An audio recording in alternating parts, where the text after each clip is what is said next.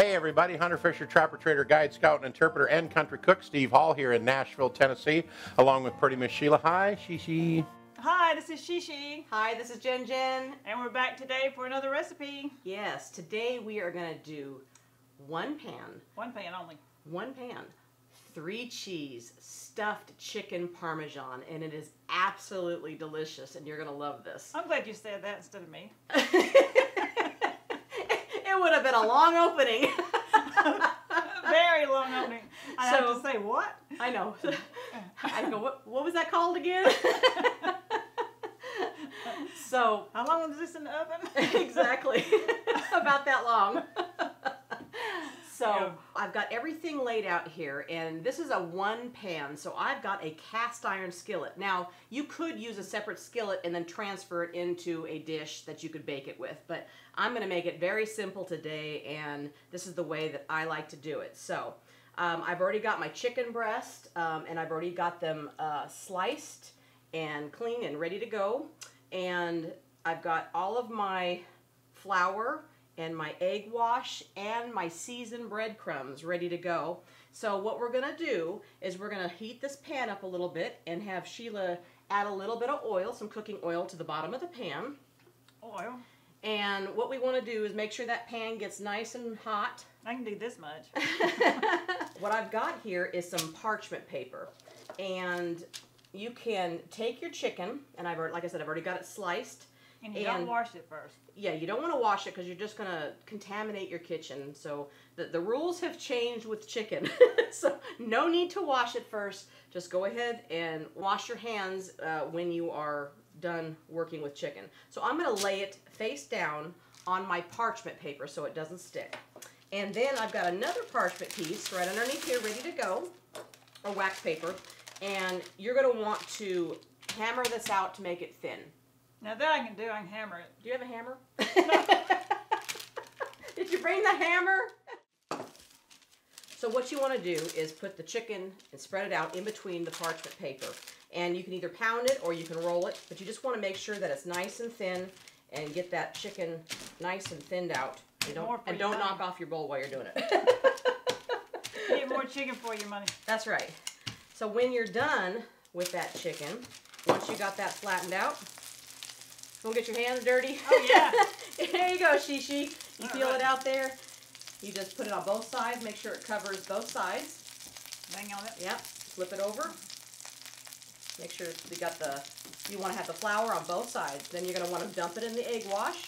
You get both sides covered with egg. Careful, that's so splashy. Yes, it is. There you go. And Now, then see how put it in your Italian breadcrumb seasoning. Here we go. And down below in the comments, I'll put everything that I add into my bread seasoning so you can see. Make sure you get both sides fully covered. I have to use one hand. This thing's There you go. popping. Okay. And then you just plop that right inside the pan and brown it up a little bit, and then we'll stuff it, and then we'll flip it over.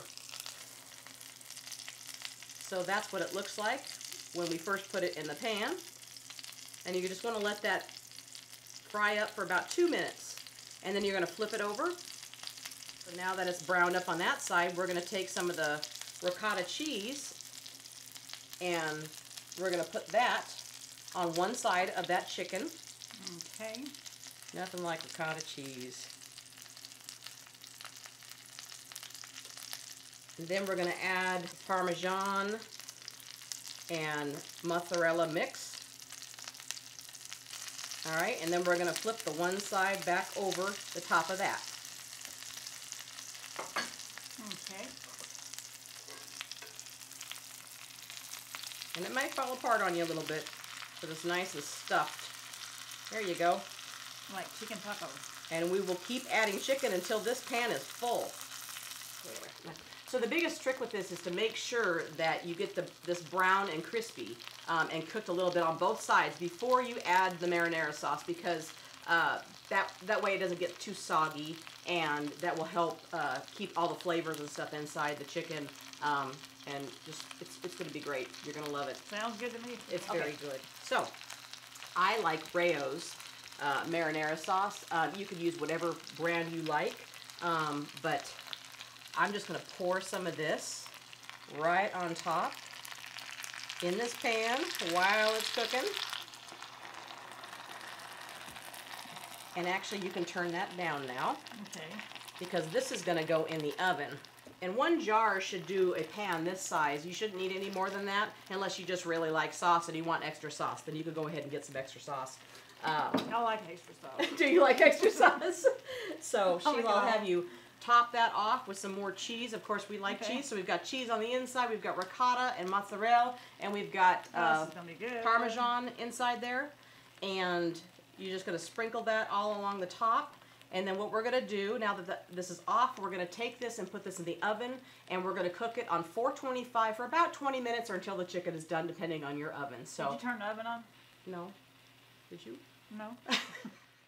So we just got this out of the oven. Doesn't that look good? It was really good. So we had it on about 425 for about 20 minutes, and we needed to drop the temperature just a little bit because the cheese started to brown, so we brought it down to about 375 for another 5 minutes. So now if you don't want the cheese brown, you could wait and hold off and add the cheese about 10 minutes before it's ready to come out of the oven, and then it would just be white melted cheese. But I like it kind of brown and crispy myself, so I think we should just try it out. Dig in and try some of this. You might want to split this one, Shishi. Okay. This is a big chicken. Doesn't it look good though? And I'll just scoop it onto this plate here.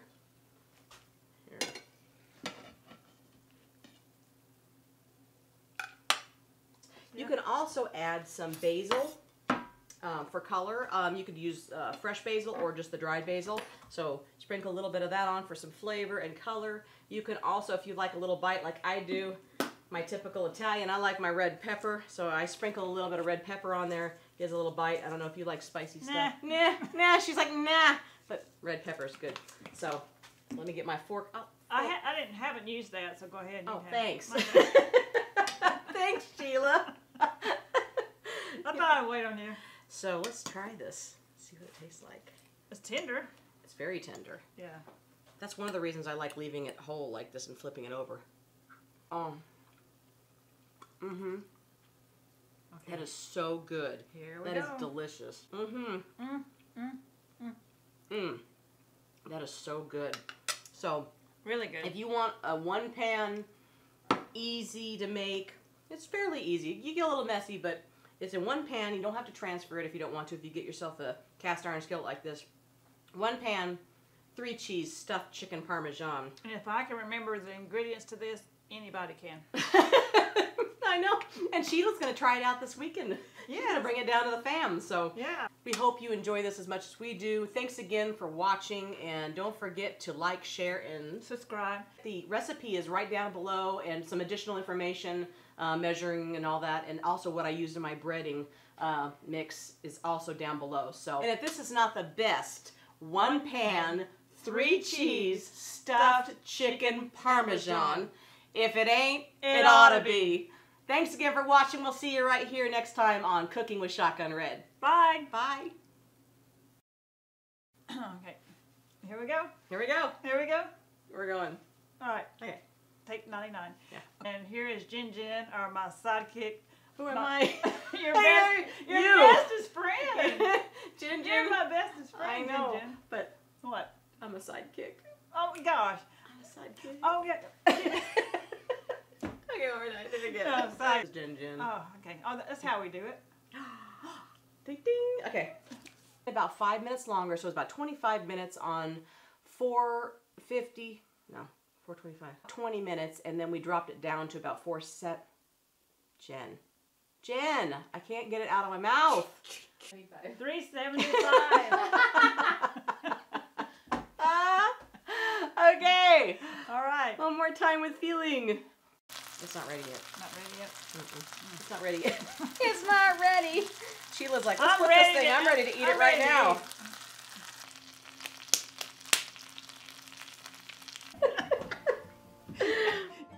Don't forget to visit shotgunred.com. We hope you enjoy this recipe, and we really hope you subscribe to our channel. That's easy. Little Shotgun Red's face will pop up over here in a little bit. When you click on it, it'll say subscribe, then you're subscribed. Next to it will be a little notification bell. If you click that little bell, then YouTube will send you every single one of our recipes or a notification that we posted one as soon as it comes out. See you next time right here on Cooking with Shotgun Red. Is this the best? If it ain't, it ought to be.